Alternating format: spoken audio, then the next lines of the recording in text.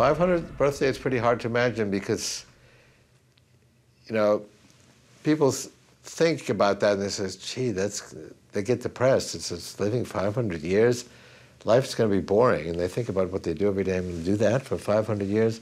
That's not what we're talking about. We'll be funnier, we'll be sexier, we'll be able to have different virtual bodies and virtual reality environments that are not toy-like, that are really realistic. We're going to greatly expand who we are, and that's within 50 years. Ray Kurzweil is a pioneer in the field of artificial intelligence. He's an award-winning scientist and engineer, a millionaire several times over because of his invention. Son aura, Kurzweil la doit à une affirmation. Selon lui, l'histoire de l'humanité va basculer pour de bon en 2045. Il a même donné un nom à cet épisode terrestre, la singularité. Paru en 2005, Singularity is Near, dans lequel il précise sa prophétie, se hisse dans le top 15 des livres les plus vendus aux États-Unis. If you go out to 2045, according to my calculations, we will have expanded our intelligence a billion-fold by merging with this artificial intelligence we're creating. That's such a profound, singular change in human history that we borrow this metaphor from physics and call it the singularity. En physique, la singularité est le nom donné à un événement aux conséquences imprévisibles. Le Big Bang en fait partie.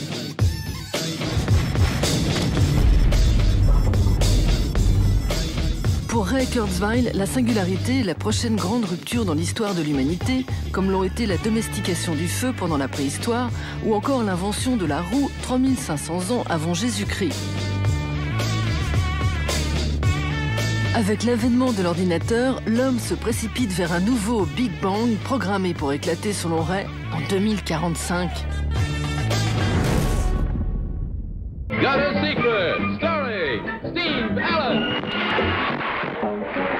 First of all, would you tell the folks your name? My name is Raymond Kurzweil, and I'm from Queens, New York. Queens, New York.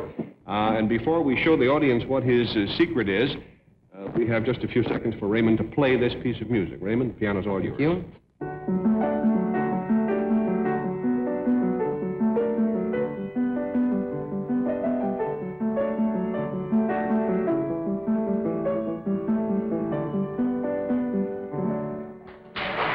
Raymond's secret concerns something that he did. Was that thing written by a computer? Wow. Yes.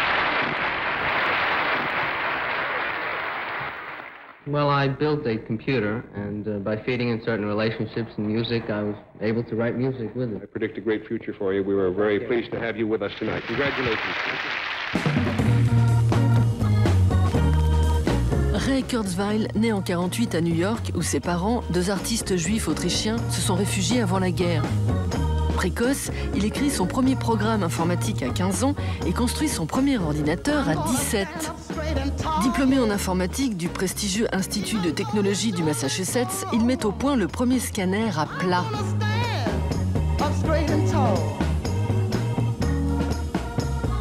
Puis, il invente le Kurzweil, le premier clavier capable de reproduire des instruments acoustiques, devenu une référence dans le monde de la musique. Mais c'est en 1976 qu'il devient célèbre, grâce au succès de la Kurzweil Reading Machine, un ordinateur capable de lire un texte à voix haute. Une révolution pour les non-voyants, adoubée par des mégastars comme Stevie Wonder ou Ray Charles.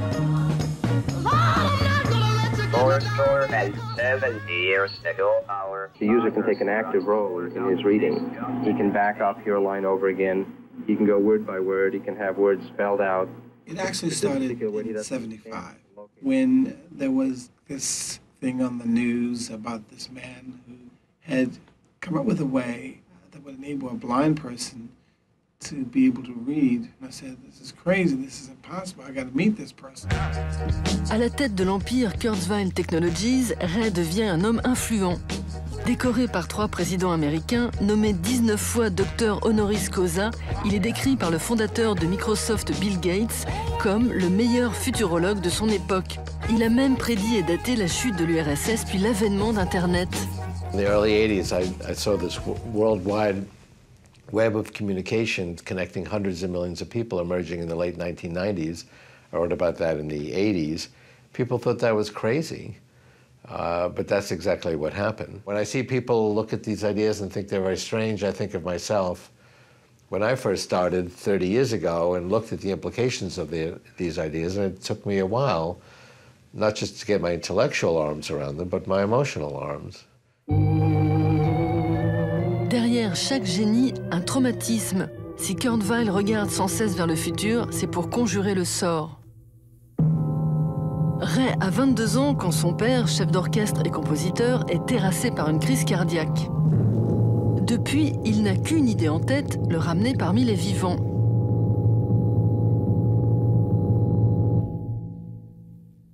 Pour cette raison, il conserve dans son garage tous les documents amassés par son père durant son existence.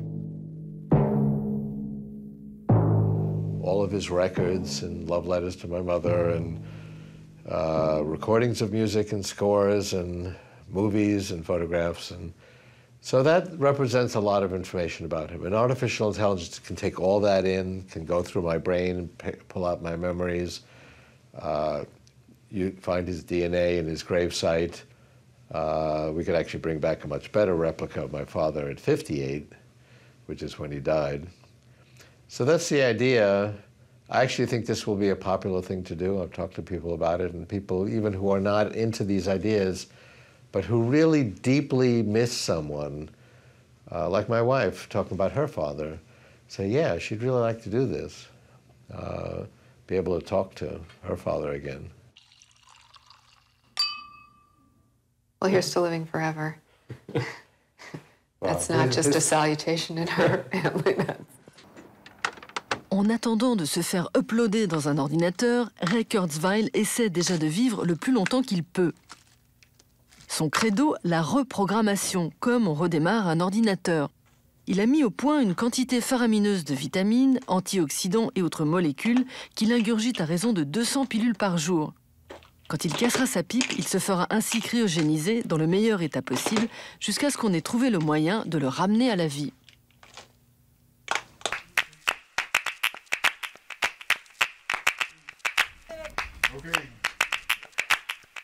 I was diagnosed with type 2 diabetes, which my father had, and I've overcome that. I've had no indication of type 2 diabetes for about 25 years. And I'm in very good health today. I have no significant issues. My big toe is a little stiff, but I'm actually in very good shape. We are the species that transcends the natural order. We go beyond the natural order. We didn't stay in the ground. We didn't stay in the planet. We have not stayed with the limits of our biology. No other animal does this. That's what's unique about humans. We transcend, we overcome these problems. We're not just peaches on the tree.